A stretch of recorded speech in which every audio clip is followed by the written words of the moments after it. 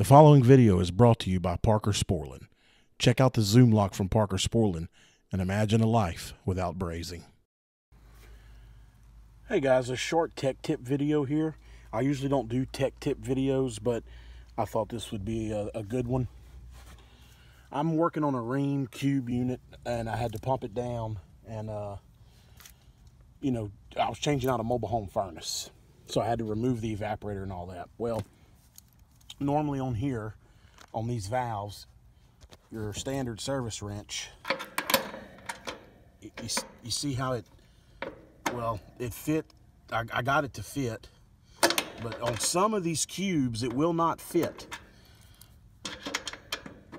And I got it to fit here too, but it's tight, so I guess this is not the best application. But I've had these cube units, like the smaller ones, where this wrench will not fit. Well, I never use it, but I forgot that I had this one. This is the one that's bent a little bit. See the difference? This one's straight and this one's bent. I'm gonna try to pull this off.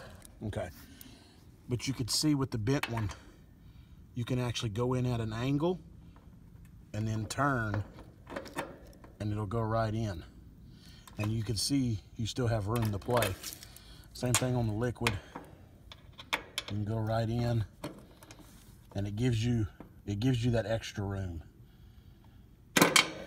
So I just thought that I would shoot that quick video real quick, nothing special, but yeah, I suggest if you have a lot of cubes in your area, and I do, pick yourself up one of the I call it the bent service wrench, because it does come in handy.